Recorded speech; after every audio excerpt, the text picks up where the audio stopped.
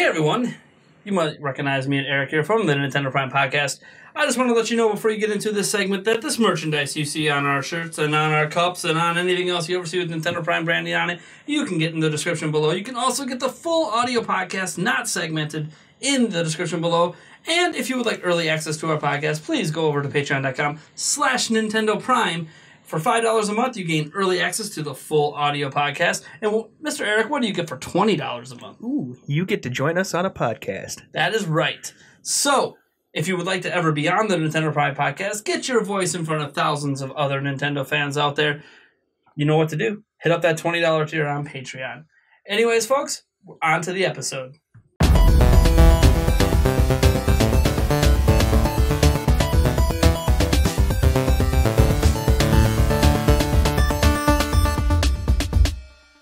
Hey everyone, welcome to episode 39, I believe, of the Nintendo Prime Podcast. This week, we are going to kick it old school with just Eric and Nate. It almost happened last week. Again, on a recording you guys will never see or hear. But we're back, and we're recording a little earlier in this week, so I decided to mix the topics up just a little bit since we're going to be about a day and a half or so behind our usual topics. And this is also kind of a special week because the Friday... before you guys hear this, Doom came out on Switch, and then literally this Tuesday, LA Noire comes out, and I think on Friday, Skyrim comes out. Also on Tuesday is Rocket League. So it's kind of like a huge week of releases from when our last podcast was to this one of third-party games, and we actually have a topic on third parties. Awesome. So it's going to be fun. Yeah. But before we get into that, it is the season of the holidays. Holidays? Holidays is amazing. Now, I realize that what we're about to talk about, might only apply to the United States. I don't really know what happens in other countries, because I'm not from those countries. Right. But as the holidays approach, that means it's sale season, and we have some Black Friday deals. Now, these ones come from Best Buy. Now, by the time you hear this podcast, there could be some other deals that have come out, so keep your eyes peeled.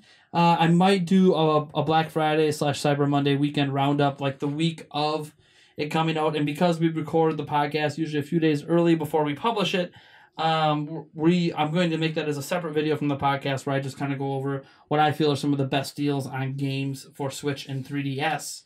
Heck, maybe there's some deals on some of their mobile games. Maybe Nintendo's going to knock $5 off Super Mario Run or something. We don't know. Never know. Nothing's been announced yet. So... but we're going to go over these Black Friday deals because they're kind of interesting, and they might have some conversations, maybe about game pricing, maybe about just some interesting stuff. So, Eric, I'm going to have you go over Best Buy's Switch list for the deals. Switch list. Okay, we got Minecraft Story Mode, the Complete Adventure, for $14.99. It is originally $39.99. What the heck is this? The Saga 5 complete. The Saga 5. That works. I've never actually seen that before in my life. So yeah, I hadn't either until it came to Switch. Okay. It's at $19.99, normally at $59.99. RBI Baseball 2017, $19.99, normally $29.99. The Lego Ninjago Movie video game, $19.99, normally $59.99. Rayman Legends Definitive Edition, $19.99, normally $49.99. Dragon Ball Xenoverse 2, $19.99, normally $49.99. Lego Worlds, $19.99, normally $39.99. Monopoly, $19.99, normally $39.99. Various Switch games for $24.99. Super Bomberman R, Sonic Forces 1-2 Switch. Nice. The Binding of Isaac Afterbirth is at $29.99, normally $39.99. Puyo Puyo Tetris is $29.99, normally $39.99. FIFA 18, $29.99, normally $59.99. What? Sorry, keep going.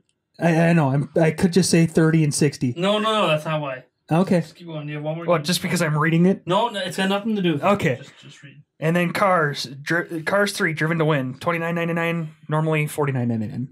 All right. So we'll stop at Switch and then we'll get to 3DS. Are there any of these 3DS deals that stand out to you in any sort of way, even if it's not a game you're going to buy, just something that shocks you? I mean, the one that I probably would buy or there's probably two that I would possibly think about buying: RBI Baseball and Lego Worlds. Even though I'm not a big fan of the whole dropping things onto something to make it a playable character, because then, good God, you have to spend ungodly amounts of money.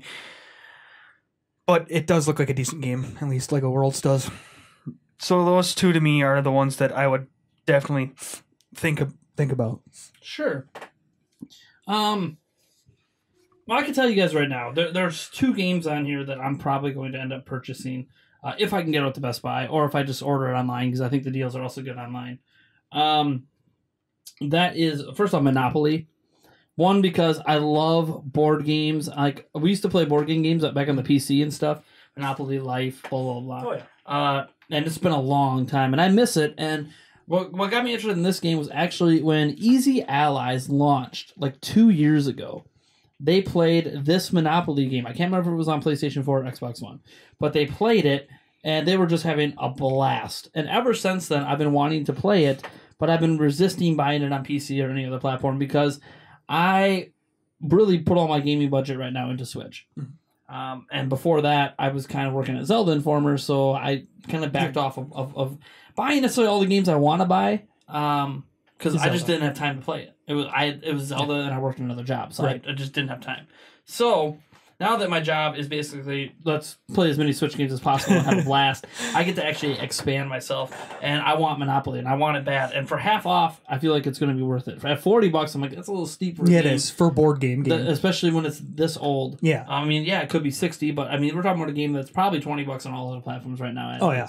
So for $20, worth it to me, especially if they get a patch out. There was apparently some issues with it at launch, but they're working on a patch. By the time this game's available for me to buy it for $20, should be patched. So with a patch, I'm looking forward to playing that. Haven't played Monopoly. Well, I played the board game Monopoly like last year with my kids. Yeah. Or with Melody, really. Didn't go so well with the other kids. Well, yeah. Didn't really go so well with Melody either. I win because I win. Attention spans. But most adults don't even have the attention span to finish Monopoly. It's a game that I want to get together, maybe do a live stream or a video play of it. Get you in on that. Maybe if we can get some sitters, like my parents said they get some time, maybe get Yulia in and see if we can find one other person to come around, and maybe my sister or your sister or Chris or someone. Yeah. Find someone else who just wants to join in. We do a 2v2. Yeah. Might be some fun times. Otherwise, they'll just go one-on-one, classic mode. Oh, yeah. Just trying to wreck each other, buying all the properties up. You can like make your own boards and stuff too, apparently. So I can make the Nintendo Prime board. Oh, yeah. It would be good times. So now I wonder if you can actually share those boards with friends. I don't know. That'd be interesting. I don't know enough about it. Cool. I mean, you guys out there, this game's been out for a couple of years. You guys know. Yeah. I don't know. I haven't played it. So that's definitely one I want to pick up. And the other one, believe it or not, is Sonic Forces. I believe you guys are going to quote me on this, and corrections. I believe it's $50 on Switch right now. So that's a half off price. And considering that game just came out, half off a few weeks later is not too bad of a deal. And on top of that, I mean, half off. I know it hasn't reviewed well. I'm well aware it hasn't reviewed well. But you know what made me get kind of sort of interested in it again? Jim Sterling. I bring him up sometimes because I really enjoy his viewpoints on things. He liked the game. He put up a video that says, I'm not saying it's better than Breath of the Wild, but... Right. And because he has been very critical of Breath of the Wild. But he said that he had less frustrating moments with this game than he did in Breath of the Wild. And, of course, you know, he's not trying to attack Breath of the Wild, but he just knows how... He prefaced it and titled it that way because he knows that that's what people are going to take it as. Is he's saying this game's better than Breath of the Wild. Sonic Forces better than Breath of the Wild. Jim Sterling. You know, but that's not what he's saying. He's making fun of people that are going to say that. Yes. But he's saying that he likes it as much as he liked Generations. Well, not quite. He says Sonic Generations to him was the best 3D Mario to date. And that he likes it almost as much. He's saying that the great moments in the game aren't as great as Generations, but the low points in the game are not as low as it got in Generations. So basically, the Sonic Forces isn't as bad. Certain review outlets are making it out to be, in his opinion. That doesn't mean that it's not bad. You know, he noted that there's a lot of things that people, with the Sonic fan base, here's the games you're supposed to hate. And if you don't hate it, you're wrong. So he's like, maybe I'm wrong, but I don't hate this game. Yeah. So he also loves the fact that, again, it's another game coming out, no microtransactions, no day one DLC, no massive day one patch, none of the stuff that's kind of, no loot boxes, none of the things that's kind of, seeping Wow. into stuff. Like an actual game then. Just like Mario, Wow. Odyssey. Like, Yeah. not that the other games aren't actual games, but like they're being piecemeal. They're Yeah. being piecemeal. Right. Like an actual old school game, like where it's a game, not And Not to a be beta fair, test when it comes out. Maybe they knew the reception wouldn't be great, so they couldn't. They just make it worse if they did. Right. But then again, you could argue, well, if sales are going to be low, you want a couple white whales anyways. Yeah. And there's like costumes and stuff, and you're like, they easily could have found a way to microtransaction. Oh yeah, easily. But they didn't. So yeah, those are the two games that are probably interest me the most to purchase myself. The one game here, when I was laughing earlier, you thought I was laughing at you. FIFA 18. No, It is. yeah. I guarantee you, it's not half off on any other platform this Black Friday. Yeah, probably not. It's a new release. Yeah. Oh yeah, that's AAA very, release. very true. I mean, if it is off, it'll be like $10 somewhere. Yeah. Switch version, 50% off. Yeah. Already. This coming off of, wasn't it just last week that we talked about EA's abandoning the Switch, basically? Yeah, it was either last week or the week before. Um, One of the last 3 weeks. Because they said, they said that they have no new releases planned for Switch at this time, and they will not commit any more new releases until a year out. And then there's like rumors out there that like they had to release FIFA 18 on Switch because they're contractually required by FIFA to release a version of FIFA on every gaming platform that comes out. So in theory, they might have not supported Switch at all if they had a choice. Good God, EA. So yeah, there's all of that. I just find it funny that instant discount that lets you know that if it was selling very, very well, they would not be allowing these discounts to happen. Right, but if it was an actual Or version of the game, even if EA doesn't get a say in this because it's just the retailer cutting into their profits, they can't get rid of the game. Yeah. So that lets you know, like, oh, we have all these copies of FIFA 18 we got for Switch, we can't sell them, so we have to put them in the discount bin. Yeah. But yeah, otherwise a lot of these other games, I don't know. I look at some of the deals and it feels more like just getting rid of the Switch tax deal. Buying of Isaac after Repluff, knocking $10 off, that gets rid of the Switch tax, makes it cost the same as the other versions. Yeah. Same with Puyo Puyo Tetris, which is fine. That doesn't mean the bad deals, and they get to advertise them. When people advertise a sale, even if it ends up being the same price as other systems, people are still going to buy it because it's a sale. The whole Kohl's effect. You have to have everything on sale. Yep. So yeah, not too bad. I know some of you guys are gonna be interested in Dragon Ball Xenoverse 2 because I've seen some people ask us to talk about it. I'm not interested in it, so I haven't talked about it. You guys saw me play the demo for Desagia 5 Complete. Very, very interesting game. Very complex mechanics. Made a very complex demo. Fun though. It was fun. But obviously I have no interest in buying that game right now. Now the thing is, I've said it before and I've gone on record. I want every single physical Switch game. Period. I want to own them all. So technically, I want all of these. soon a Pokemon them. I want all of these. But my theory is a bunch of these games are just going to be even cheaper next year and the year after and the year Yeah. after. So eventually I'll be able to get some of these physical versions for just dirt cheap. Oh yeah. That's why I'm kind of waiting. Instead of being like, oh, look at all these deals. I'm like, yeah, I only want to buy the games I'm going to for sure play. Mhm. And then later on, unless you guys want to donate some copies, I will be picking up some of this other stuff. Because I understand not all of these games are always going to be in production either. So the Right. prices might not change. And if it's a Nintendo game, like ARMS, it's not going anywhere. Yeah. It's going to stay at the price it's at. Yeah, I got to comment on that one. Yeah, for and we'll get the to next that. little part of it here. So next up is the 3DS games. You know what? I just talked for a little bit. Why don't you go over to the 3DS games as well? Okay. Okay. Let's see here. Okay, I'll actually switch to 20 and 40 and okay, It doesn't. I wasn't making fun of I you know. for that. So but still, all right. Pokemon Omega Ruby, $20, normally 40. Luigi's Mansion Dark Moon, $15, normally 40.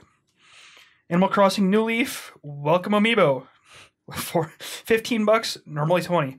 Mario Kart 7. this is the one that I have the problem with. How old is this game? Just keep going. Ugh! $20, normally 30. New Super Mario Bros. 2, $20, normally 30. Fire Emblem Echoes, Shadow of Valentia, Valencia. $30, normally 40. And then Zelda Ocarina of Time 2D bundle, 2DS bundle. a 2DS bundle for $80. Yep, and that bundle is the big fat like 2DS, not the one that folds. It's custom in that it's the Ocarina of Time green with like yellow buttons, but there's no artwork on it. It's really weird. And then it includes a digital copy of Ocarina of Time 3D, not 2D. I said 2D because it's 2DS, but Ocarina of Time 3D.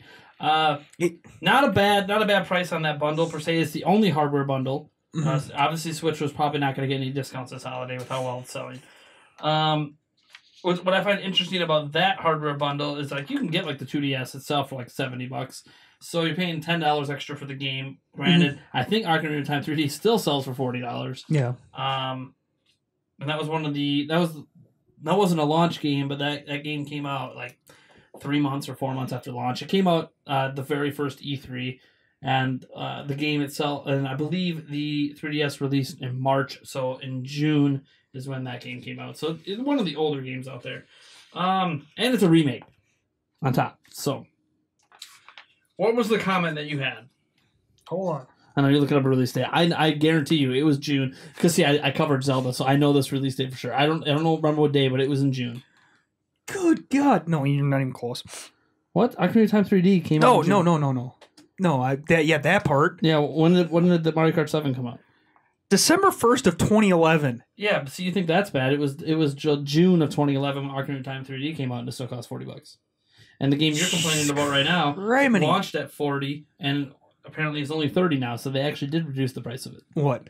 Oh, the Mario Kart 7? Yeah. So Mario Kart 7 has seen a price reduction. Good God. It should be not even $20 to begin with. Oh. So you're saying a 3DS game shouldn't even be $40? No. Not one. No, not originally. I'm saying now. It shouldn't be $30. $30. It shouldn't even be. It should be barely 20 to be now. Okay. I mean, what's your logic behind it? It's 6 years old. Plus, we have had two outcomes of Mario Kart with Mario Kart 8 and Mario Kart 8 Deluxe. Technically the same game. Yes, but they charged $60 for Deluxe. Yes, and they added stuff to it. So it's still another separate kind of quote-unquote release of it, but even though it's technically the same game. But come on, 6 years down the road, on a platform that's kind of going bye-bye? He sees me smirking. He's like, I know you're about to blast me. I'm like, I'm actually not going to blast you. I think this is a common thing with Nintendo games. And here's the deal. Like, you know, if we continue the conversation... the best deal, you know, if we just, before I get into that comment, like just talk about what games are like the best deals or interest me. I don't have a 3DS right now because I'm all in on Switch. But if I did have a 3DS, I, believe it or not, never played Luigi's Mansion Dark Moon. So a $15 price over $40, I will jump in on that if I had a 3DS. I'm trying to figure out which one. And I really want to play Fire Emblem Echoes, so I would maybe consider that at $30. That is actually a newer game. In terms of, well, in comparison to every other game on the platform, I think it's the newest game. Yeah, I had Dark Moon. Yeah, so... And that would be both the only one that interests me on here, too, so... Like I said, Fire Emblem Echoes, I'd be all up on that, but, again, I don't own a 3DS, and that here's the thing, that's the newest game on here. So, getting to your point about game pricing, Nintendo does not reduce the price of their games. You can find them cheaper, especially if you're an Amazon Prime member. You get, like, sometimes 15 to 20% off of brand new games, even Nintendo games, when you pre-order. And then they also regularly discount, like, they'll knock down, like, I think you can get Pokemon Omega Ruby, which they're charging $20. I think you can get it for almost $30 on Amazon. Because Amazon will, like, they'll have extra stock, so they'll just start chopping down the price themselves. Mm-hmm. But that doesn't mean, you know, if they need to order new copies, they're not getting a discount on that. Nintendo's still charging the normal price because their suggested retail price is still $40. Nintendo does not reduce the price of games. I mean, if you think about this, New Super Mario Bros. 2 was one of the early games. Now, to be fair, it is $30 now instead of $40. Mario Kart 7 was one of the early games. It's $30 now instead of $40. So these are actually rare cases where Nintendo has actually reduced the price since launch. But then you have games... Yeah, New Super Mario Bros. Like 2 was Omega 2012. Omega Ruby, by the way. This isn't even Omega Sapphire or whatever. Mm-hmm. This is only the Ruby version that's being discounted. That's a little weird. And on top of that, it's still $40 when Ultra Sun and Ultra Moon's coming out at the same price when Sun and Moon just came out last year. Yeah. So it's at least 2 generations behind by the time the sale happens. Yeah. And it's still $40. Yeah. See, this upsets me even more than, say, like Mario Kart 7, because Mario Kart 7 was the only Mario Kart game on the whole platform. So it doesn't. Mario Kart 8 you can argue is irrelevant for a 3DS owner. Right. But there's been 2 more Pokemon games, 4 technically, since Omega Ruby, and they're still charging full price. 2 generations. Still charging full price. Yeah. And I know, Lulu, now they're charging 20. I'm like, yeah, but after the sale's over, that's the sale. Goes back up to 40. Yes. And I realize Pokemon keeps selling and keeps selling. And Nintendo's excuse to keep their game prices high is they don't feel their games devalue just because they're old. And this is an argument that I agree with at some point, because I know some people will say, oh, like Ocarina of Time 3D was a good game. No, it is a good game. No, yeah. It didn't stop being a good game just because it came out in 2011. Right. So I understand that argument in that gamers have a mentality that games are worth less the longer they've been on the shelf. Mm-hmm. And a lot of that is because of... I wonder if this attitude would exist if the yearly releases weren't a thing. Right. Because this whole reducing game prices rapidly after release wasn't really a thing until the late in the Xbox 360 and PlayStation 3 life, and it really was because of games like Assassin's Creed, Call of Duty, sports series games that came out every single year, where obviously it devalues the closer you get to releasing the next game, and you know when that next game is coming. Right. Versus like a Breath of the Wild, we might not get another Zelda game like that for 3 or 4 more years. Right. So why would that reduce in value per se versus a game like Call of Duty when you get Call of Duty World War II just came out and there'll be a new Call of Duty next year. So obviously, 4 months from now, 6 months from now, you're halfway to the next game. Should be half off at least. Right. Yeah, that makes sense. I will agree that but because the ones of that pricing though, that's why other companies started doing it. Like Shadow of War that just came out, the new Lord of the Rings game. That game's going to be like $20 in 3 months. Yeah, because these yearly releases started this trend, and so now all third parties just do it with all their games, kind of making people who buy games at launch suckers. I know that's just kind of the way it is. If you're a gamer on a budget, you really should not be buying games at launch, right? Unless it's on a Nintendo platform, because they're not going to get reduced. Right. No, where the series games where they come out, that is kind of more of my beef.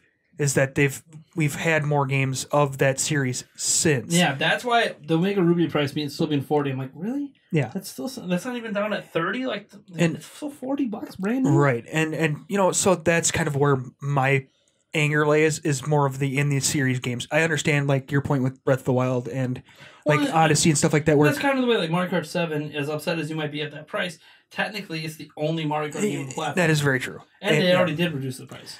Right. But it just right, and it just kind of feels like it's being 6 years old. I think Nintendo, I don't have a problem with their pricing, like saying that their games don't lose value, because don't. Great games are always great. There are NES games that are freaking worth a crazy ton of money. Great games are always worth money and always great. The Breath of the Wild, this holiday isn't worth any less now than it was at launch back in March. Right. I mean, in my mind, it's not. This is my favorite game of all time. A little biased there, but I feel like. It's not so much that I think Nintendo needs to reduce the price of their games, as rapidly as other companies do. Mm-hmm. And the thing is, someone's going to bring up, well, they do the Nintendo Selects or like the best of kind of. Yes, they do. They do have $20 games like on Wii U, 3DS, and they'll eventually have it on Switch. Or they take some of their top-selling games from years past and make them $20. And that's fine. I understand they do that, but it's so rare. I would rather see Breath of the Wild. This holiday, sure, it's $60. Next holiday, it should be $40. Hey, even you can say even less. You could say I don't know with how big of a game. Well, it depends. Breath of the Wild is. If they pack in the DLC, make it 50, keep it at 60 with the DLC. Right. If it doesn't pack in the DLC, it better be 40. Right. Because then you're gonna pay 20 extra for the DLC anyway. I guess that. Yeah. Like Mario Odyssey, it's probably still gonna be $60 a year from now. That's fine. But the holiday after, when we hit that 2-year mark from release, I'm sorry, it shouldn't be 60 anymore. And I'm not saying that because the game's not worth that in terms of how awesome the game is. I'm saying that because, one, more games will have come out, and two, the sales of that game are probably going to be boosted by reducing the price. Right. And I feel like that's something Nintendo doesn't necessarily take advantage of, is while their games are evergreen, Odyssey, Mario Kart, Splatoon, Zelda, these games are going to be selling every single month for months and months and months for pretty much the duration of Switch.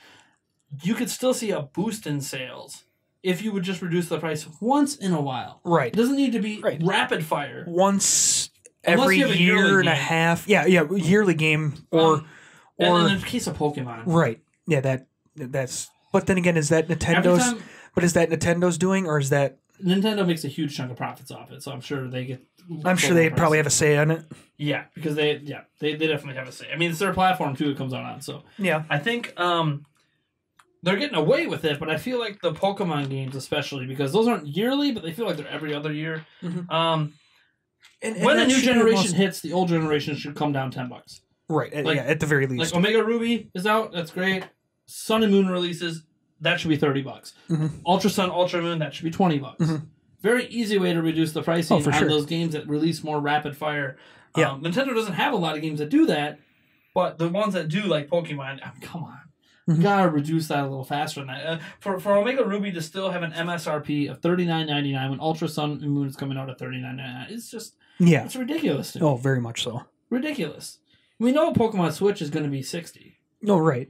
So it's like, is Sun and Moon still going to be selling at full price at $40 when Pokemon Switch comes out? You damn well believe it is. Yeah. And the 3DS might even be retired by then, and they're still going to be selling it for $40. It's an interesting situation. And the thing is, what I actually find really interesting about this is despite the 3DS being out longer and having the bigger library of games and the ability to reduce prices like they could be selling 3DS XLs with bundles, they could be selling 2DS XLs with bundles, that just came out. And instead, the Switch list is almost more impressive than the 3DS list. Oh, for sure. And the Switch hasn't even been out a year.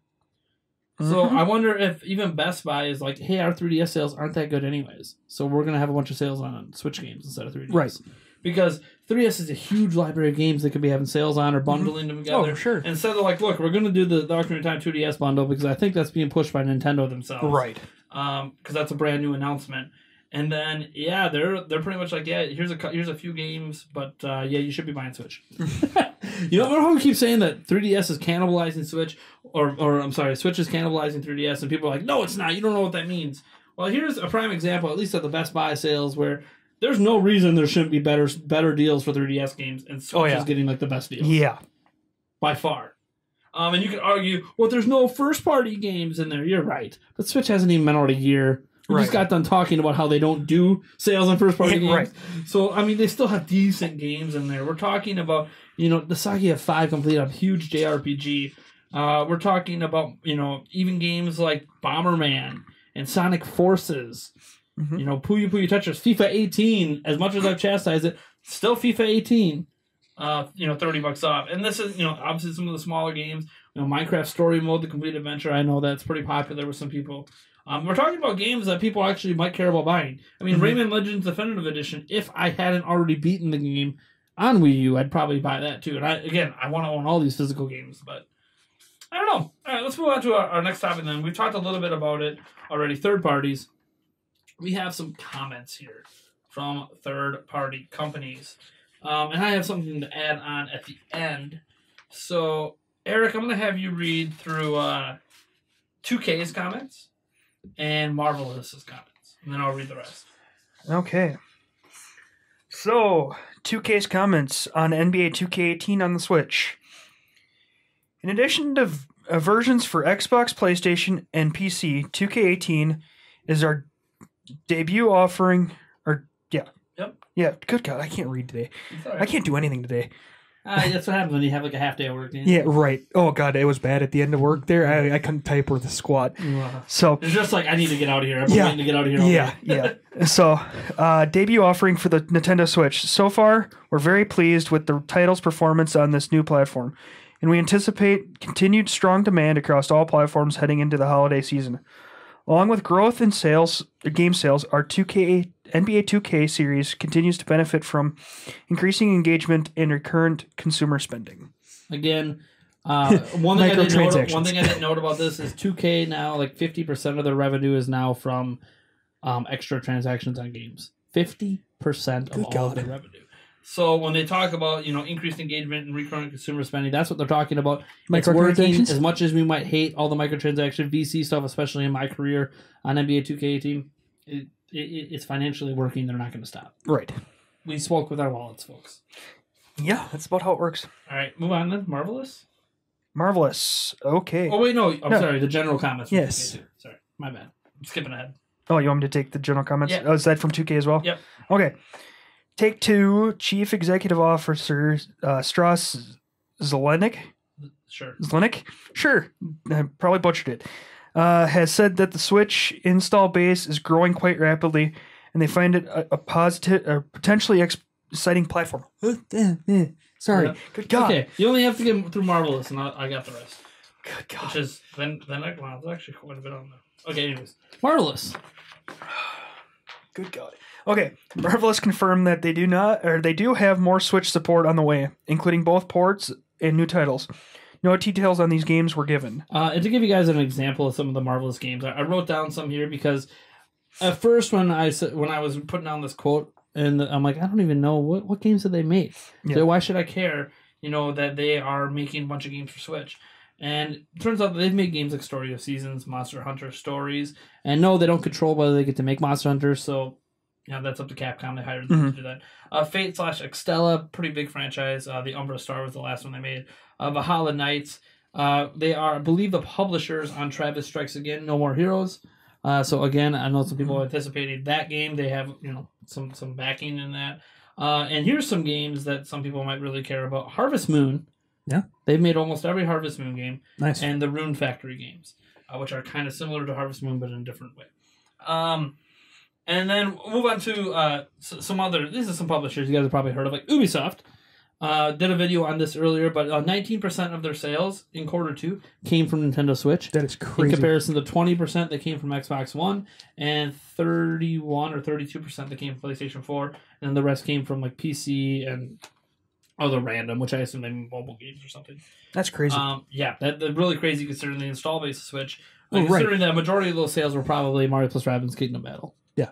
I mean, obviously. Well, right. Otherwise, Just Dance, but Just Dance released in Q3. Just Dance 2017 was out, but I'm pretty sure that released in Q1, and I don't think that sold very well. Right. I mean, it was a late release of a game that really only sells during the holidays. Right. Square Enix, another big company, they had a lot to say about Switch during and by the way, all this reporting comes with these companies' financial reports because it's the end of Q2. We're actually in Q3 right now, but this is their quarter 2 meetings about what's happening, and these are always really, really big ones because these are the meetings that happen right before holiday. So there's because I think something like a third or half of the industry's revenue is made during the holidays. So kind of that doesn't surprise me. So the me. Q3 report's obviously going to be huge as well because that's going to be, hey, how do we do during the holidays? Square Enix. They say that Project Octopath Traveler and Dragon Quest XI on Switch seem to be on track for next year or next fiscal year. That's important because that means after March in 2018. Switch's momentum is strong, and Nintendo is doing great, and it's good for Square Enix apparently, even though I don't think they have a game out yet. Switch is ideal for middle-range games, says Square Enix. And Square Enix is really good at making those kind of games. Like Bravely Default was an example, would probably be one of their games that released on 3DS that would be middle-range. So they're going to work on games like that aggressively. What's not noticed here is they also said when they're working on those middle-range games, they would probably make them multi-platform. So while Project Octopath Travelers is exclusive, we shouldn't get used to that.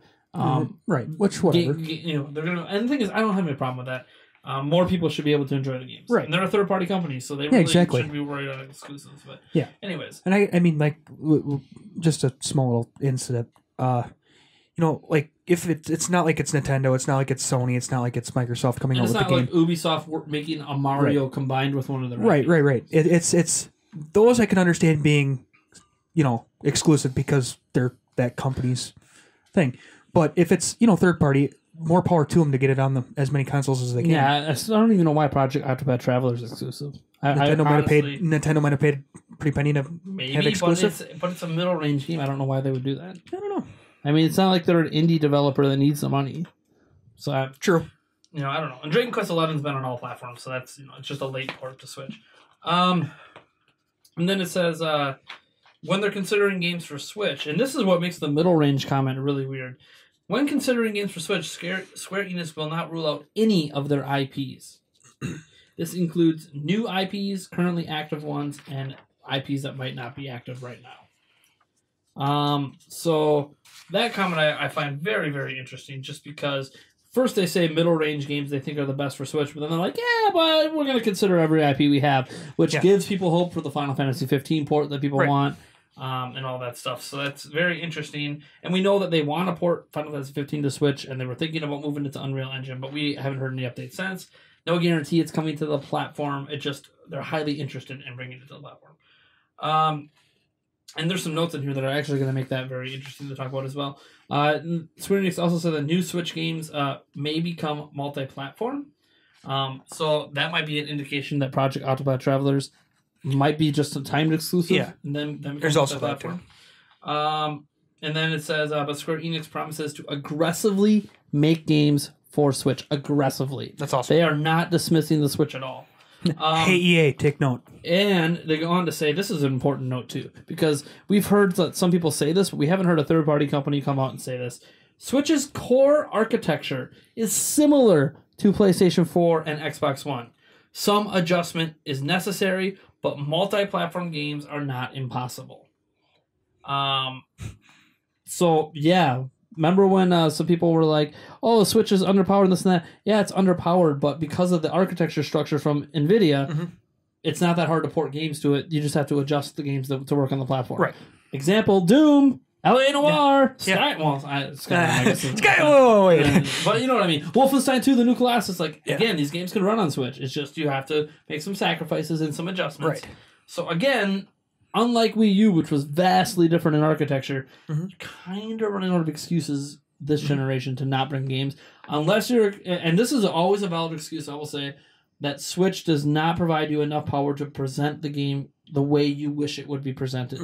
I can understand that, because then you're saying, look, we don't want our games at 720p. We don't want them at 30 FPS. We don't want them at we want super, like we feel the giant draw distance in Horizon Zero Dawn is important to the game. And obviously, it's a PlayStation 4 exclusive, but if that was multi-platform, then they can see where they might not want that on Switch. But again, that's not what's being said. If that was one of the excuses given, it's like, the Switch, it doesn't fit your vision for the game. But a lot of these games, come on, Switch can do it. And the last one, I noted this one in not because it's necessarily a big AAA developer, but the devs behind System Shock started a Kickstarter. I don't know if you guys remember System Shock. Kind of a, popular game, semi-popular game back during the 90s. There was System Shock and System Shock 2. I played them on PC. I'm not sure if they ever came out on console. They started a Kickstarter, and on the Kickstarter, surprisingly, they want to remake System Shock, and it includes a Switch version. Nice. So, again, I'm not even sure if System Shock ever came to PC or came to consoles, and if it did, I don't remember it. I played it on PC, so that's very, very interesting to me. So, lots and lots of good news from third parties. Yeah. Hey, EA, take note. No game announcements, which you're not going to game announcements at a financial briefing. Right. But, yeah, EA. God. What's the thing that most excites you out of all the stuff that was said? I mean, these are major companies. Right. The fact that Square Enix said that they're going to aggressively make games for the Switch, that's a commitment. That is awesome. Like 2K could talk positively about sales. Right. Other companies, can mention things that are nice, but aggressive. That's like, we're not just playing around. Yeah, we have a bunch of titles coming. We just can't tell you. And apparently, Ubisoft needs to make more games for the Switch too, because 19% of their profit is sales coming in from the Switch. That's crazy. Now, I do worry that it only sold because of Mario. Let's just be real. If it didn't have Mario in the game, people wouldn't have bought it. Right. That doesn't change how good the game is. I don't know, because we don't know what the game would have been like without Mario. But what I will say is, games like Mario plus Rabbids Kingdom Battle 1, there better be a damn sequel. Right. I'm sorry. It can be same generation of sequel. This isn't a game or a budding franchise that needs to be one per platform. This is a game that people play for the levels and for the bosses and the weapons. And you can just make more of the same. Make more of the same. And heck, maybe this time the Mushroom Kingdom invades the Rabbid land. Whoa. Yowzers. Yeah. Just saying. Yeah. And all of a sudden you flip the script and you have Rabbids being taken over by Goombas and crazy stuff going on. I mean, this could be insane how they could make that work. Yeah. And we know Rabbids technically exist in the quote-unquote real world. Yeah. So It would be very, very interesting. And I don't want to hear that Mario can't do it because New Donk City's a thing. Yeah. So shush it. Besides, the rabbits are in that world, so let's just... Yeah. And anyways, I think New Donk City's more realistic than anything the rabbits have ever produced, even in the cartoon series. Yeah, so. for sure. But The cartoon series, yes. the cartoon Forgot all about the cartoon series is amazing. It's my favorite part of rabbits. Oh, yeah. Cartoons. But I think while this doesn't prove that Ubisoft games can sell on Switch, because again, heavily reliant on the Mario IP, I think what this can do is it reduces the risk for Ubisoft to release games. Because while Ubisoft abandoned Wii U, even though they gave it a good 2+ year run, or a year and a half, 2 year run of releasing quality games from Watch Dogs and Assassin's Creed, 2 different Assassin's Creed games, and all that stuff, and Zombie U, they never really had that one game that, besides Just Dance, of course, Right. that was a hit that could offset losses elsewhere. Mario plus Rabbids Kingdom Battle, with it being as successful it is, so successful it made up almost 20% of their total business in the quarter, and still not enough holiday sales for the. Who knows how many people are going to pick up Odyssey and then grab Kingdom Battle right along with it, because they're going to be right next to each other in the store. When you see stuff like that happening, it makes me realize that now's the time for Ubisoft to dive in, because even if they are not going to bring Assassin's Creed Origins, maybe they just can't. But they bring their next Assassin's Creed. They port even like the Division, which is using the Snowdrop engine, which is what we talked about this before. The Snowdrop engine is their current gen engine. That's what this game was built on. Mario plus Rabbids Kingdom Battle. That's what Division was built on. Division was the first game to launch in that engine. So you can see a Division port. You can see future Assassin's Creeds will probably be built in Snowdrop. So you can see a port of the next Assassin's Creed game. Especially, if that next Assassin's Creed game can even be, remotely as good as Origins. Origins is reviewed very well. So what I would like to see then is that Ubisoft says, look, we don't know if Assassin's Creed or The Division or any of these games you bring over are going to sell, but we know that Mario plus Rabbids Kingdom Battle will. So if we're working on a second game in there, that's going to offset any potential losses we might get by taking a risk by putting Assassin's Creed out there, because they have that successful IP. They know it's going to sell. Plus, Just Dance is obviously still selling enough to keep making it. Even I think it even released it this year on Wii still. So Holy cow! It's still selling. I'm For what, like pennies on the dollar? I don't know. I'm pretty sure it's not $60 on it. Well, it better not be. But I thought we just talked about it. It's a brand new game. I thought we just talked about this. Yeah, but it's a brand new game. Oh, yeah, okay. It is. Just Dance 2018. Yes. I own Just Dance 2017 on Switch. I do. Yeah. It was one of the first games I bought for the platform. Yeah. I like getting a little crazy fat. You guys have seen me dance on live stream before. I was like, where is it? It's not public. But I danced at Just Dance on live stream. Maybe here's the deal, folks. We get to 50K by E3 next year on our YouTube channel. I'll do some Just Dance 2018 for you guys live on stream in celebration. So there you go. All these people always request me to dance again. 50K, there you go. we got to do it. Get your friends. Get your friends. Get your friends following the channel if you want to see a fat guy dance again. Show off my moves. And the funny thing is, I'm not actually that good. Well, I was really, really good at Just Dance 2015. 2017, I wasn't too. So Yeah. It always depends on what songs they include. If I really, really like the song, then I care to actually get good at the dance. Right. If I don't like the song, then I'm like, whatever. I'm doing half flips and other stuff. It's just right. I don't care. Or I'm just gonna start. Memorize it and bring it on in the dance floor. Yeah. So Ubisoft, Square Enix is the one you're excited about.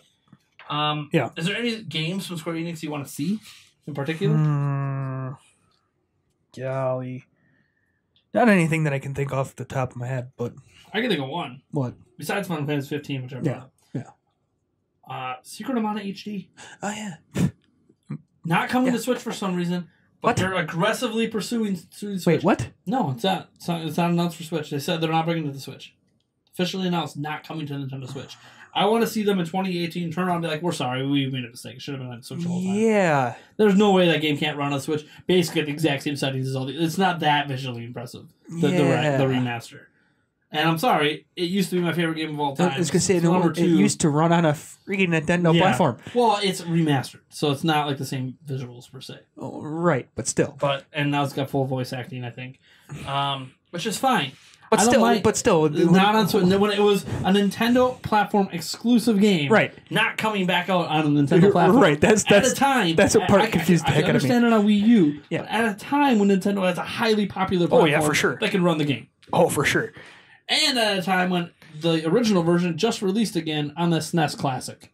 Yeah, right. So it's like Wait, what? it makes the most sense. Nintendo fans are the ones most likely to buy this game. For sure.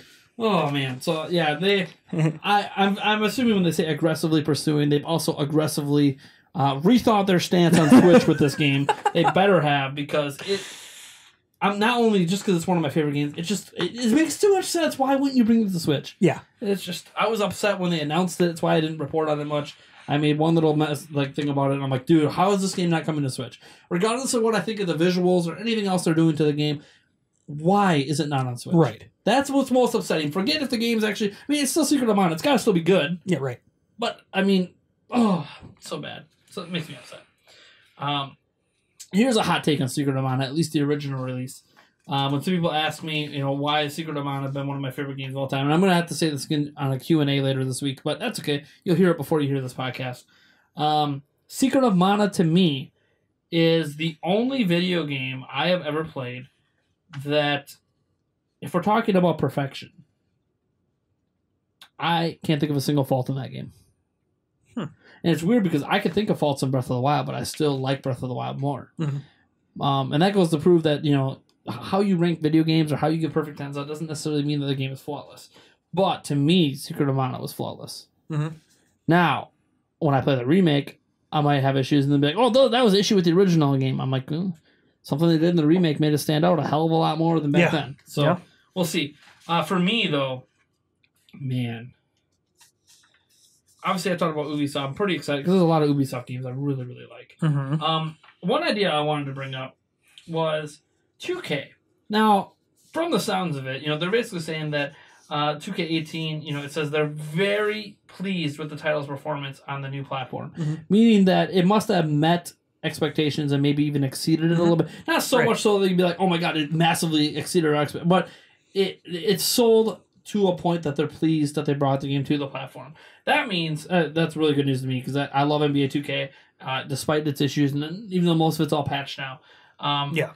And Bledsoe's now on the Bucks, so I just had to find a way to bring that up as well. Did you check it? What? Did you check it? Check what? I didn't know if you, because I know you saw the update for 2K18. I didn't know if you had. Oh yeah, I don't know checked the record. if he's not, I'm gonna put him on the Bucks and start a new season with him because Eric Bledsoe makes me so excited as a Bucks fan. But what's interesting here is that obviously 2K19 is probably going to happen next year on Switch. Will be because they tried a 2K game on Wii U, didn't sell enough, never saw it again. So this to me sounds like the sales are good enough to justify 2K19. The fact that they're really excited about the potential in Switch because of how well it's selling, meaning that they might even think they could sell even more copies of 2K19 because there'll be a bigger install base, and they will have already had 2K18, which I always think helps with future sales on yearly releases. If you're there year one and you keep bringing it out, that's why I think if Call of Duty World War II would have been here this year, the next Call of Duty next year will perform better than if they decide to bring Call of Duty next year. And again, we'll never have proof of that because we didn't get a Call of Duty this year. Right. But that's just my belief that you could build an audience faster if you're there day one. What excites me about this, and this is something we briefly talked about before, I want Nintendo to get on the phone with 2K and look, you're really happy about this, you're really happy about that, you're really happy about the potential of Switch. Here's a potential for you. We're bringing NFL 2K5 back. We'll pay for it. Wow. Not even 2K5, but 2K19, a new NFL game, and we're just going to, because EA's jump shit. All Nintendo has to say is, bye, we're done with you, EA. We're done. Because the thing is, the Madden exclusivity license with the NFL only exists if there's a Madden game on the platform. There's no Madden game on Switch, so another NFL game can come out on Switch using NFL logos and NFL, all that stuff. So all Nintendo has to be like, look, we're going to MLB the show this bad boy. Where PlayStation 4 basically destroyed the 2K baseball game by releasing MLB the show and just having to be that much better. So while this won't destroy Madden because it's exclusive on Switch, they could end up bringing over a large chunk of the Madden fan base when they find, wait a second. First off, remastered. You can start out just by remastering 2K5 for next year. Oh, yeah. And just modern teams, modern rosters. Yeah. Remastered 2K5. And then be like, hey, but we're bringing 2K20 the next year, full brand new Yeah. NFL 2K game. Yeah. Nintendo is and like, what about Madden? No, Nintendo's already told EA Madden's never allowed on their platform. Yeah. You can bring other games if you want, but if this makes you not happy with us, whatever. Like all the people saying, "Oh, bye, we don't need EA." I will agree with you if Nintendo gives them the finger and partners with 2K and says, "Sorry, we know that this is a huge thing. We could Right. release a game at $40 even. It was Yeah. $20 back in the day. Make it $40 instead of 60, and have it be Switch exclusive and Oh, for potentially like that was the one thing they 2K tried competing against Madden with All Pro, Yeah. which was a great game. But you use all the legendary it Yeah. was a really good football game. Problem is they're using all these legendary players because that's all you can use, Right. and you can't use any NFL logo. You don't get any of the NFL branding or any of the current day like Aaron Rodgers or anything like any of the current day popular players, which meant that you're really only going to appeal to people who know who these like John Elway is and stuff. Right. Which you'd be like, who doesn't know John Elway? A lot of younger people that are watching football today don't know who these people are really. They might know John Elway as he's the guy that runs the Denver Broncos. Right. Not as a quarterback. Of No, the Denver that's Broncos. the Yep. GM or whatever. So Yeah. so they might not even know that. It depends on how in depth they know about more than just their own team. Right. Right. Big NFL fans over here, if you can't tell. So that I know that's like major wishful thinking, but it's one of those things that even if 2K sees this, like I would like to see 2K reach out and someone be like, "Look, well, we see EA is not too happy. What would you think about just telling them they can't bring that game over, but we will produce for you an NFL franchise? You guys can publish it so it releases worldwide or whatever. We'll make it. We'll put some financial backing in it. You put a little backing, and all we really need from you, Nintendo, is to tell EA they can never release Madden. Because if we can use the NFL licensing." Now, what happens if they wanted to release? Is that based on just Nintendo basically saying Nintendo yes or controls no? any game that comes on their platform. Okay. It's their platform. They can block any game they want. Okay. Everything has to get approved by Nintendo. Nintendo just never approves it. Okay. Because I mean, I can That's see. like EA I can missed see. their window. EA I could can have see. blocked it by releasing even a crappy version of Madden this year. Yeah. That would have blocked any possibility of an NFL 2K game. Mhm. But didn't happen. Mhm. Like FIFA, their contract says they have to release on every platform. Mhm. We don't know how strict that is, if they would have been in trouble if they didn't release on Switch, or if they... Maybe not. They might have gotten a leeway for this year, I have no just idea. because of how. But Madden doesn't say they have to release on every platform, and you know that because there hasn't been a Madden on PC since 2007. Right. Thanks. Yeah. PC version was always awesome.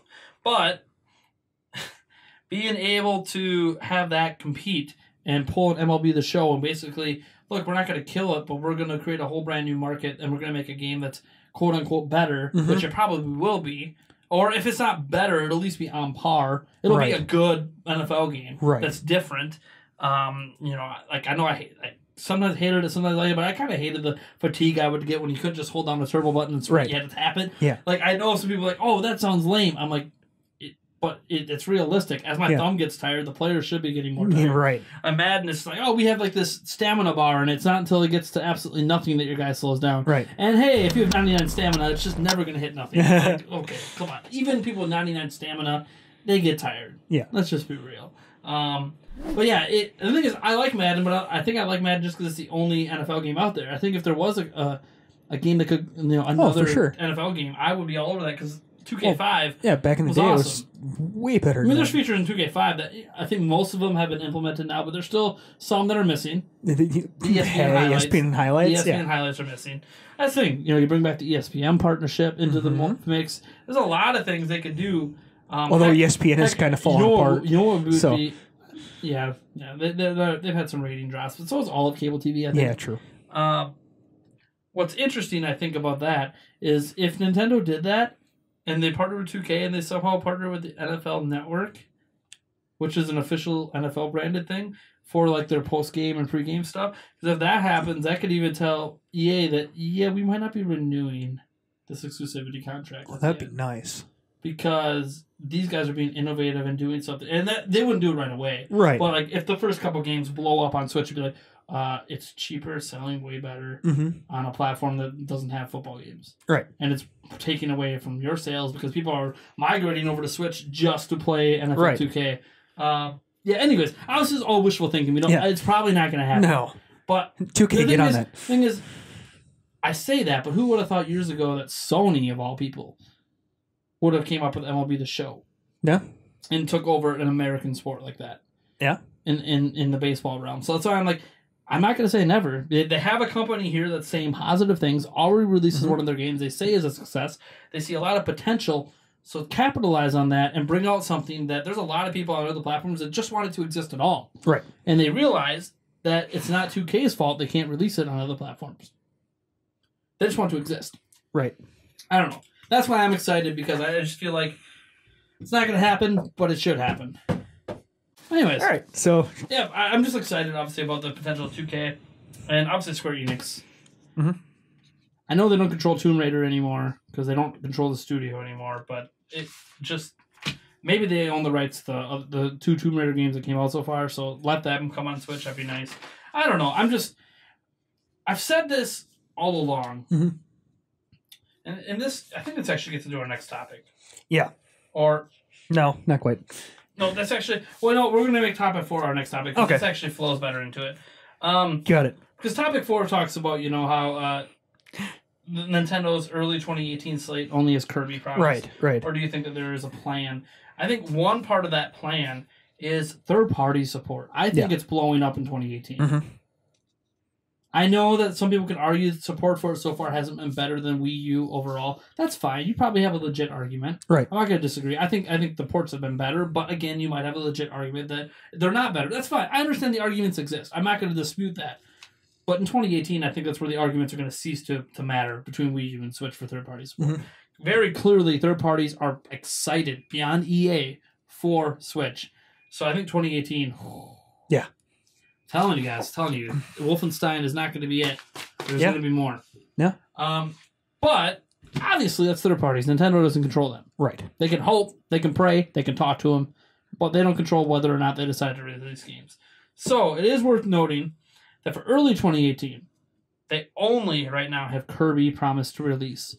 And we're talking early. We're talking winter/early spring, maybe even the entirety of spring. To be fair, should we be panicking about the fact that only one game after Xenoblade is slated to come out in like a 5-month slate. And one exclusive game even, because Wolfenstein might come out as well, but one exclusive game. And do you think they have a plan? Because the one thing that's happened here in 2017 is there's basically like an exclusive game every other month. And now you might be looking at, after December 1st, it could be a while. Yeah. I'm hoping that they're... So to answer the question, I think yes and no. There should be some panic, but not all blown out of proportions panic. The only reason why I say there should be some panic is because it is Nintendo. And Nintendo could Nintendo. Meaning, screw something up. So, that does kind of seem some sort of raise a little bit of red flags. But, I could see some of these games that are coming out, here recently, within the next month or so. Still so. Carrying, at least for, a little bit until they can find another big game to come out. And maybe there is some announcements that haven't even been made yet that are still slated to come out in early 2018. Okay.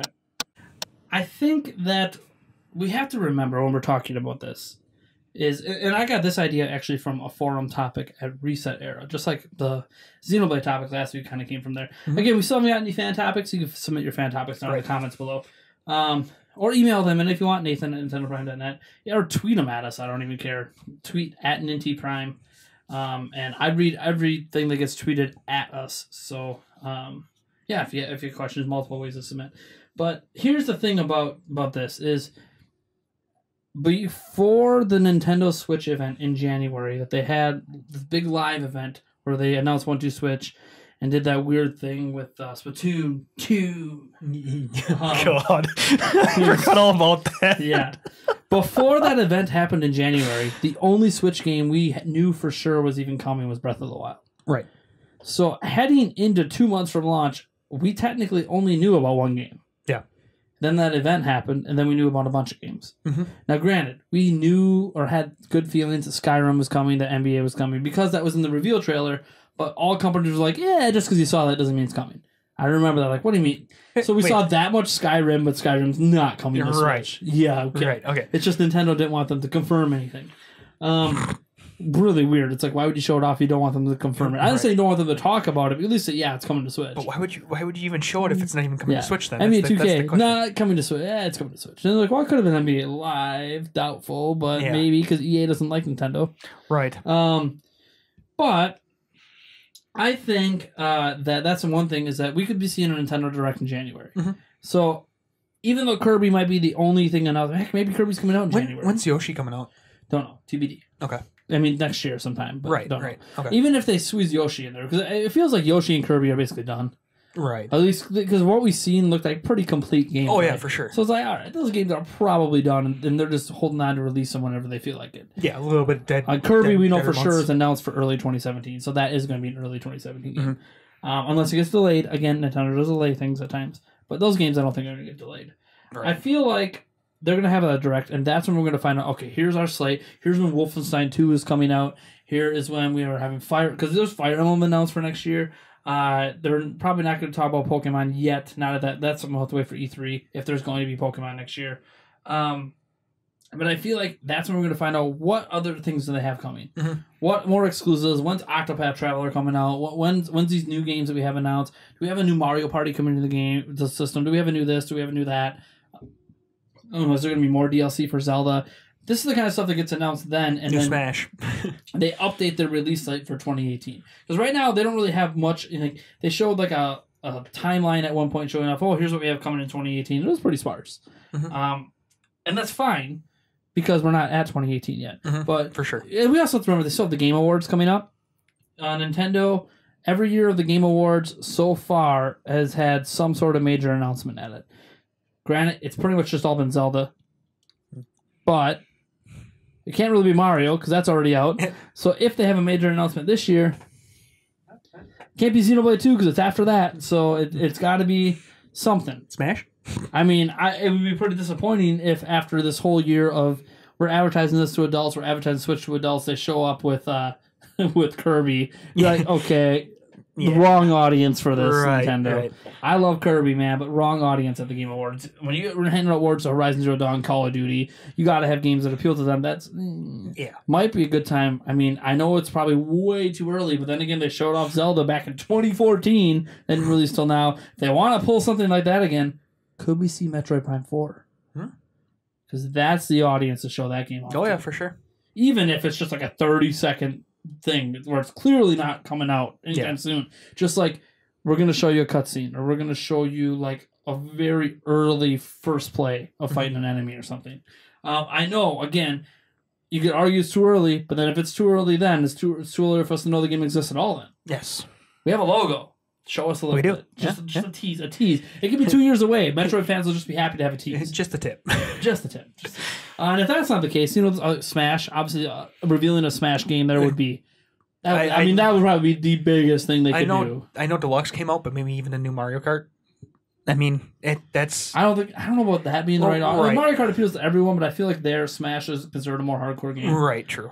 So Smash there would be good, especially if they can include some key characters, even for franchises that maybe haven't released on Switch yet. Like what happens if they have the main character from Final Fantasy 15 in it, or they have even Sonic would probably be in it again because Sonic Forces, Sonic Mania, but because I always feel like they include characters. I mean, one thing that would be interesting, and this would have to be not necessarily Nintendo announcing it per se, but in partnership with Square. And one thing we didn't talk about in the last topic is what if they announced that the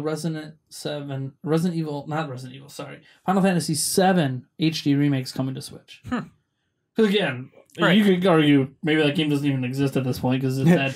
Again, Square Enix is just infamous for development issues with Final Fantasy for some reason. Yeah. It's just issue after issue. Now they're going to release it in chapters like the Telltale games, but then all that got delayed. Still don't know when it's coming. I mean, another huge announcement could be Kingdom Hearts 3 coming. I mean, Kingdom Hearts has been on Nintendo platforms before, so Kingdom Hearts 3 coming to Switch would just... I know a lot of people would be happy, even though obviously, yes, it's not going to be max resolution. We know. Yeah. Doom is the worst version of Doom on Switch. We know.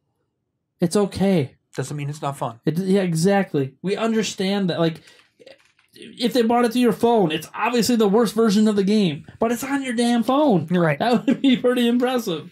I would love to see Kingdom Hearts 3. Plus, I don't think it would have to see a lot of like FPS sacrifices. It'd be more like resolution. Right. Maybe some, the Toy Story world's not going to exactly look like it does in the movie, or exceed the movie as it appears it's doing, which is pretty impressive. But maybe it will on handheld. Like if you watch Toy Story the movie, like if they put it on Netflix and you watch it when Netflix ever releases on the platform, you watch a Netflix version of it, then you play the game, you might not notice a difference, right, on that screen, right. Anyways, but yeah, obviously that's like stuff that I hope is going to happen before. At the Game Awards, or even, I just think there's going to be a direction. I think it's going to ease a lot of this. Now, I did know before that I think third-party games are going to kind of carry the way. Right. And I feel like that could be a huge focus of the direction. Look, we don't have a lot of heavy hitters in the first half of 2018, but we have like 2 or 3 huge third-party games hitting every month from now through summer. Whether it's old ports or brand new games. And that could very well carry the Switch, based on the audience that's already built up. Right. So we'll see. And again, this is going to be... I can't wait for the MPD report next month, because this is a big month for Switch. Yeah. This is the we need to prove third parties can sell on Switch month. Because when you have Doom, LA Noire, Skyrim, and I understand Skyrim's also getting another release. We're getting the VR version now. Not on Switch, but that's coming out this month too. So we'll see how it could... maybe it performs better than the VR version. So you have those 3 games, plus Rocket League, which is relatively considered a big deal. Yeah. By the way, for all the people that, we don't want our microtransactions or our loot boxes. Have you played Rocket League recently? Yeah. So, like, everyone's like, oh, I don't want EA games because of microtransactions and loot boxes. I'm like, 1, we already have microtransactions on Switch with certain games, and 2, loot boxes are coming too, so just let you know, you might not want it. That's fine. Don't buy the games, I guess, but you're also going to... Here's the thing I have. Like, if you're going to be turned off from a game because of microtransactions and loot boxes, it's fine. But don't tell other people not to buy it. Here's the thing. I bought NBA 2K18 because I want NBA 2K games on the Switch. So yes, it's got microtransactions. No, I don't agree with it. I'll never spend a cent on it. But I want the game. So I want to purchase the game to support the idea of bringing it back next year and the year after and the year after. So it's like, not just because I want to play it, but also because I want this game to be here. And you cannot support the microtransactions just like I don't, but I just won't purchase them. The game is still great without them. Right. That's what I like about NBA 2K. It's still a great game without the microtransactions. Rocket League, from what I hear, still great even if you never spend another extra cent. So, but that's you don't have to support like it's kind of like Jim Sterling, what I brought up earlier. He hates pre-order culture. Yeah. So what he'll do, so his pre-order doesn't count towards the numbers they like to tout heading into release, where the Call of Duty say, this is the most pre-order Call of Duty game in the history of Call of Duty. When it's like, oh God, you had like 8 million in pre-orders. That's awesome. And they'll announce that like a week before release. Jim Sterling will be like, yeah, I'll still pre-order to pre-install a digital version of the game, or to like, maybe get that exclusive DLC or something stupid. Yeah. But he'll do it like an hour before the game releases. So it doesn't actually count towards the pre-order numbers. It just counts as a sale of the game. Like that's what it's like you can still enjoy the game and not support the culture. That's the thing. If you don't support microtransaction culture, like I don't like Shadow of War, the loot boxes. And there's a fine line though too. As long as you can play the game and have it be enjoyable without having to purchase them, that's where the balance has to come in. That's the thing. I feel like if you bought NBA 2K18 for my career mode, sorry, that sucks because I'm not saying you can't do well in the game without spending money, but it's heavily skewed to the fact that you're 90% probability you're not going to do well in the game without spending money. Right. If you just play it and want to progress your player, maybe you'll get to an 80 overall by the end. I don't know. But you want to get to the road to 99, good luck without spending money. No matter how many seasons you play through, it doesn't matter. Or how many extra bonus curricular activity. Like, I don't even do any of the bonus stuff because I'm not interested. Like, this world they built, I'm sorry, I'm not interested in it. Yeah, right. I just want to play the games. Yeah. And make my star better. Practice, play games. Practice, play games. That's all I care about. I don't care about the street games. Because guess what? If you are a player in the NBA, you're not allowed to actually do any of this stuff in real life. Yeah. It's in your contract. You can't do this stuff because it risks injury. Yeah. So while it's a game and it's not going to injure me, it's still like, this is not even that fun for me as just someone playing it, let alone is it actually allowed as an NBA player. So, yeah. I have no interest in This doing is an it. NBA street. I so- want to make a 99 NBA player, and NBA is like, okay, deck out my pad, buy some sick cars. You should. Why is there not an ability to go car shopping and just drive around in that stupid 3 street area in a sick car? Like, why not? You know, it should basically be like a Cribs. Uh-huh. You know, deck Yeah. out my crib, but be an Animal Crossing kind of like, here's mansion, design your own mansion. Wasn't that part of 2K5? I don't remember. I think so. I remember there was something in there about I your think you had a- crib, yeah. getting like trophies and stuff Yeah. you could put in it. But anyway, oh yeah, you could used to be able to custom design your little man cave. I Yeah. remember that with the Yeah. give me a Packer lights and stuff. Yeah. Yeah, but something like that again. 2K, Yeah. bring an NFL game to Nintendo. Just tell them like we Yes. understand that EA is gonna be mad. Do you really need EA? They pubbed you up before Switch came out, and then they said, "Yeah, we don't really know. We're probably not going to be there." Yeah, right. Um, If they don't want to support you, why support them? exactly. Especially if you can create a lot of goodwill Right. with a lot of people. If you're like, "Hey, look, we're going to bring the exclusive, Mhm. NFL game back." If you don't want to do that, I guess get a hold of the people that make Quarterback Club or something. Although 2K, I think, makes the most sense, especially since they're actually happy with the performance of games. Right. So you have a good working partnership is basically what I'm saying. You already have a good working relationship. Go that route. I'm not worried, though, about 2018 yet. Now, if we get to that Nintendo Direct, or Nintendo Direct just doesn't even happen. Yeah. So it's like one of these, let's get back to this again by the end of January and be like, okay, Yeah. Kirby's coming, Wolfenstein's coming, and Yeah. nothing till E3. That is, I think, what a lot of people are worried about. They blew their wad in 2017, and now it's going to be a 6-month wait or so before it kicks back into gear again. And I hope that's not the case, Right. because I think a lot of us, correct me if I'm wrong, Wii U and 3DS had huge, long droughts. Mhm. Wii U had a 9-month drought, like after launch. I know Lego City launched in there, but again, wasn't exclusive. Well, actually, it was exclusive at the time, but it wasn't a Nintendo game. So we're talking even after that, it was still like another 5 months before we saw another game, like an exclusive, like a good quality exclusive game. So and that ended up being Pikmin 3. So you had the huge drought there. 3DS, infamous for like its entire first year. The best game was Ocarina of Time 3D, which is a remake, Right. until Mario Kart 7 came out Right. and Super Mario 3D Land. So like until those games came out, there was like nothing. So you had like 6+ months of nothing on 3DS. Right. With Pilot Wings, which wasn't very good on 3DS, and Ocarina of Time 3D, which was a remake.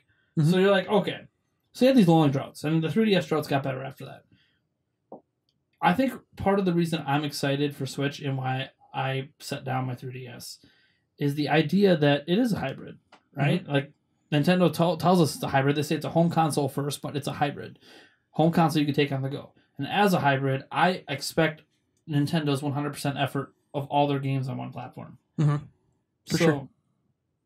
That's what I expect. Right. Nintendo's never told me that's going to happen.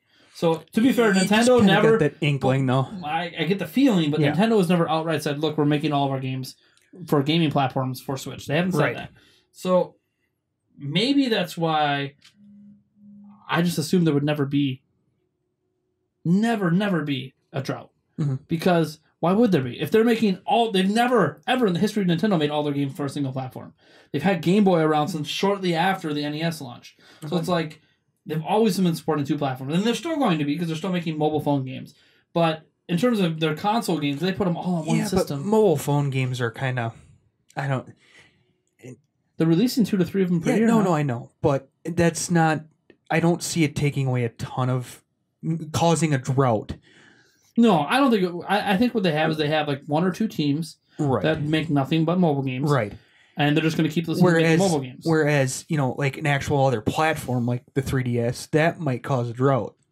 If you think about it, like Mario Kart, you could argue that maybe there was 2 teams. I know for sure there was 2 Zelda teams, one that made handheld games, one that made console. You could just have them all work on one game at a time, or make 2 games but for the same platform. Right. So I feel like there should be less excuse for there to ever be a drought of Nintendo content. But again, we'll see. We don't know. I'm not worried yet because, again, if that I was worried then I needed to be worried last January until the event happened, and then boom, all your worries were gone. Yeah. So after January, I think we're going to revisit this time and be like, okay, how's the 2018 looking right now? Mhm. After being a little worried heading into 2018, being like, okay, the first half of 2018 doesn't look like it has much. So we'll see what happens then. So we're going to go to our final topic then. And Original topic 3. it's okay. Oh, well. Surprise, surprise. Pokemon Ultra Sun and Moon have leaked. Kinda. And I'm putting the kinda here because I don't believe there's a playable ROM out yet. By the time you listen to this podcast, there might be a playable ROM out. But again, Pokemon, at the time of recording, Pokemon Ultra Sun and Ultra Moon doesn't come out for like a week and a half. So there's that. And obviously we know Pokemon, I think it was Pokemon Moon leaked last year.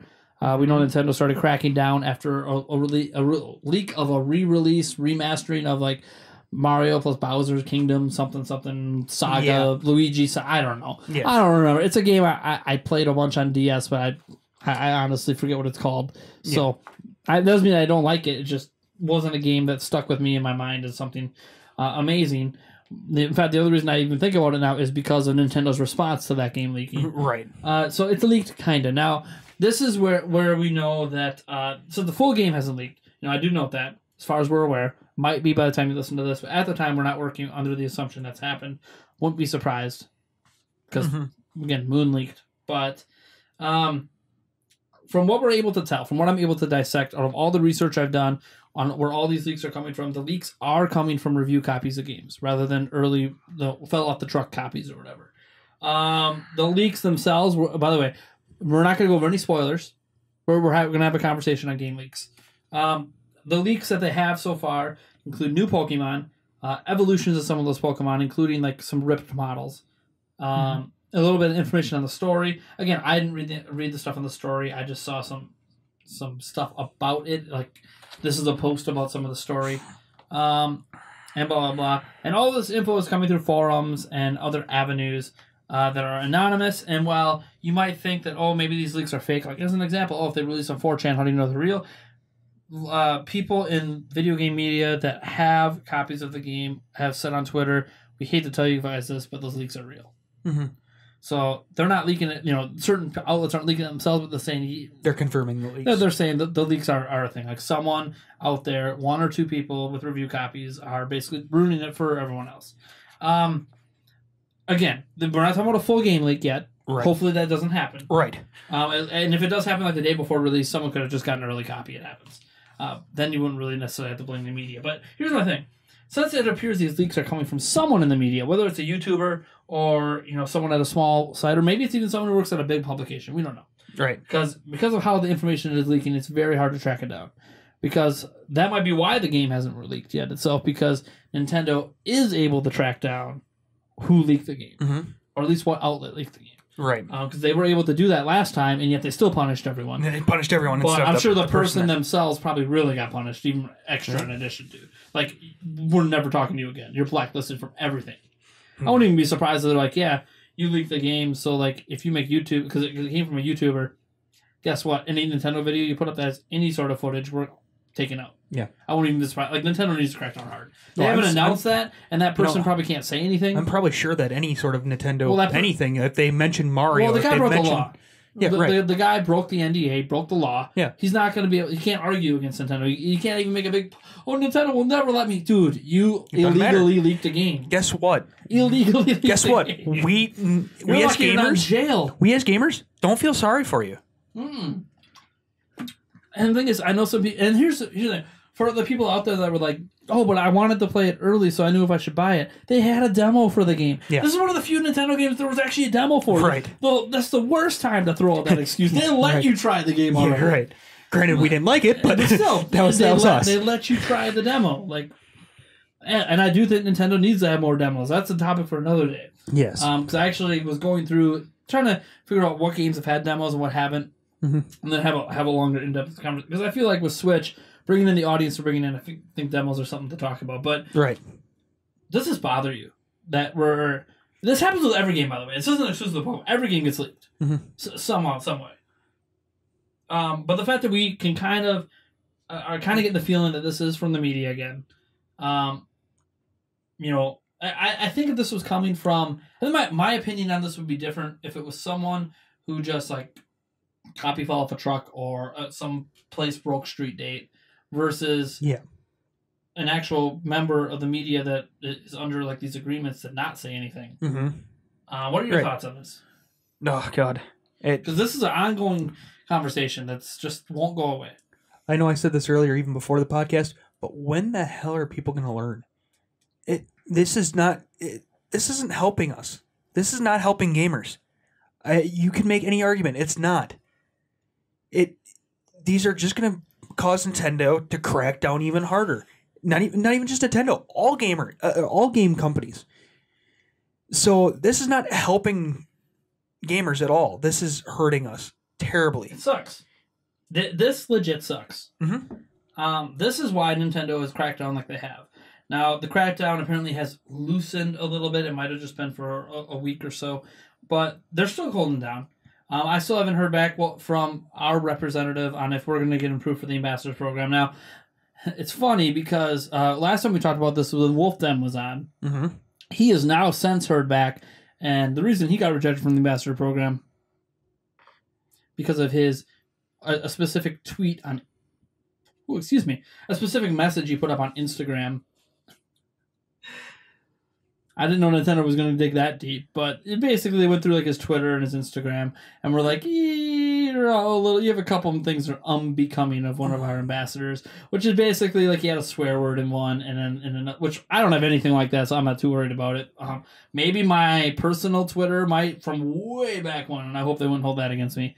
But whatever, maybe they will. It's Nintendo. It's You never know. Nintendo. I don't know how deep they're going to dig. I don't have a lot of tweets, so like, Yeah. I don't tweet very much, so Yeah. maybe I should. I think I actually went through and deleted one tweet off Nintendo Prime after he said that. I was like, Yeah. And the other one was where he had like an image of him like wearing the Mario Odyssey hat or whatever and giving the finger. And I get that. It's not brand friendly to Nintendo, but it's like, Yeah. but here's the thing. He's trying to advertise Nintendo stuff to his fan base. Mhm. I don't know what the problem is. Yeah. But whatever. It is what it is. Nintendo doesn't want to associate with it. It is like it. When I heard that, I was like, "But you're not like PewDiePie, okay? Like PewDiePie has done some bad things, or like some of these other big YouTubers have some pretty nasty stuff they've done. Right. You gave the finger on social media. Yeah. That Yeah. probably hurts your prospects more of getting hired by other companies than it's gonna hurt your audience or hurt Nintendo. Right. Like just because you wore a Mario hat, oh no. Yeah. But anyways, free advertising. Right. I think that what sucks about all this is just I don't know if it's going to have anything to do with if we get rejected. We have not been rejected yet. Last I heard was we're still under consideration. Which if they're going that in depth, I understand. They're going to go through every tweet. They're going to go through every single post I've made on Facebook, on Nintendo Prime Facebook. They're going to go through every video on my channel. And I have 1,000+ videos, so they're going to go through a lot of stuff. So I get it. Yeah, so it bothers me. They are... Here's the thing. I like leaks as just someone who's a fan. I understand why fans like leaks. Why there's a lot of talk about these Pokemon and all this stuff. I get it. I understand the desire. We all want to know as much information as we can. And if you don't want to know as much information as we can, avoid anything that talks about Pokemon Ultra Sun and Ultra Moon. Right. So it comes out. Right. Pretty simple. Yeah. You see a video that says, "Oh my gosh, new story details." Don't watch it. Yeah. Right. You don't have to go in the video, dislike it, and start complaining. Like, just don't watch that video. Yeah. There's people who do want to see that stuff, and I happen to be one of those. I like leaks for Zelda. I like seeing this stuff from a consumer perspective because I enjoy leaks. Right. But as a member of the media, and even as a consumer, I have to sit back and say, look, when the leaks are coming from the media, it's a problem, and it's been coming from the media forever. This isn't a new issue. It's very, very frustrating. Oh yeah. And I'm not just saying this because I'm part of the media. Obviously, it affects me more directly because of that, but it ruins, I think, what Nintendo and other companies, in this case Game Freak as well, are trying to build up hype for a certain game up to its release. As an example, what happens if Xenoblade Chronicles 2 gets the entire story leaked before it comes out? They said that Xenoblade Chronicles 2, which we just talked about last week about how they need to do a story trailer. We got a story trailer. So that's great. And not only do we get a story trailer, they said in an interview, this game is story driven. Nice. We did not go full open world because we have a story driven narrative. And it's like, okay, awesome. Yeah. That's exactly what I wanted to hear. Right. But here's the thing: if that entire story gets leaked beforehand, I have to sit there and be like, okay, don't read it, because I need to play. Right. I need to play. But I'm gonna be like, but even as I'm like playing the game, I'll be like, okay, what happens next? Well, when I'm laying in bed tonight, I can look up the story. Yeah. And it's like I don't want to. Not granted, after the game Right. comes out, that's gonna happen anyways. But it's that stuff can ruin things. And when story details are coming out, the new Pokemon, I understand that that's a big deal in Pokemon, but I don't really care about that. Right. You can reveal all Pokemon before release. I don't care about that. But like story details and all stuff, it's just you're ruining it for some people, admittedly, who do not want to see these story details. Not because we can't avoid them. Mm-hmm. Sometimes we can. But there are going to be YouTubers and other people that are going to put headlines that have some of the details in that you're going to come across. Or Right. screenshots from the game that are going to come across that have details. Right. Like one of the big issues people had with Game Explain when they were doing all the Super Mario Odyssey coverage, and they didn't even break NDA, is that some of the images they used in their thumbnails contained spoilers. Whether it was like, oh, look at this new kingdom, and then they had a picture of the kingdom. It's like, you can't do that. You could say new kingdom, but for people who don't want to see that stuff, you can't put that kingdom in the thumbnail. Right? Find a clever way to hide the kingdom in the thumbnail. I understand the thumbnail, you want to be more attractive, but save that for after the game release is fine. Right. But yeah, so it's just a lot of this. Just bothers me to no end. Just stop. Just please, just They're stop. not going to. They're not going to. I know, but And the please. thing is, if you're going to leak as a media member, what benefit is it for you if you're not using it to advance your outlet? Like, if I had a copy of Ultra Sun and Ultra Moon, and I want to leak the entire story right now on Nintendo Prime, I could do that. Nintendo's only just going to never send me a review copy again. I'm going to see a huge boost because that video is going to get like 1 million views or more. Put your name behind I'm going to make a ton of money potentially off of that video as well. Well, and no, you won't. It'll be a one shot. No, Nintendo won't touch it because I just won't show any gameplay. Oh. I can just tell the story. Yeah. It's all screenshots. I can read the story. Yeah, and I can make a whole bunch of money, one shot, lose access. Nintendo will never want to work with me again. They'll never schedule E3 booth tours with me again. They'll never want anything to do with me again. But at least I had a big advantage of one, I made a piss load of money, Right. and two, I potentially grew my channel a bunch, and it was up all the like I get that, but when you're doing this like behind the scenes, it's like why? You're not even giving an advantage to yourself. You're just hurting people. Right. If you're gonna leak, put your name behind it. I mean, I get why you're not, you know, one of those lawsuits or whatever, but still, it's like, come on. But then, if you're worried don't about do it. if you're worried about that, then don't do it. There are very few people out there that get media copies of games now with Nintendo cracking down. Stop ruining it because there's going to be a day it's going to happen. Times like done. No Nope. more review copies. and everyone's going to be like, well, should we be mad at them because their review embargo doesn't go up till the day of release? No, because they don't even let you get a game until the day of release. Right. No Anyways, early copies. No anything. Yeah. That's going to do it for this week's podcast, episode 39. A little shorter, but just two of us. Yep. Hopefully you enjoyed it. I am Nintendo Jazz from Nintendo Prime. This is Mr. Eric Moore. Hello. You can follow him, aka Nintendo Prime, at Ninja Prime on Twitter. Follow myself at Nate Jans. Check out our Patreon at patreon.com/Nintendo Prime, where you could just for $5 a month get this podcast early, $20 a month beyond the podcast, $1 a month get access to early Q&As, and like $3 a month I think is the video log. I don't know. Go check out the tiers. A whole bunch of stuff. Too much to go over right now. It's been fun. It's been real. Time to go watch my kids before my wifey gets all maddie. She's already mad. Oh yeah. Have a good one. Peace out.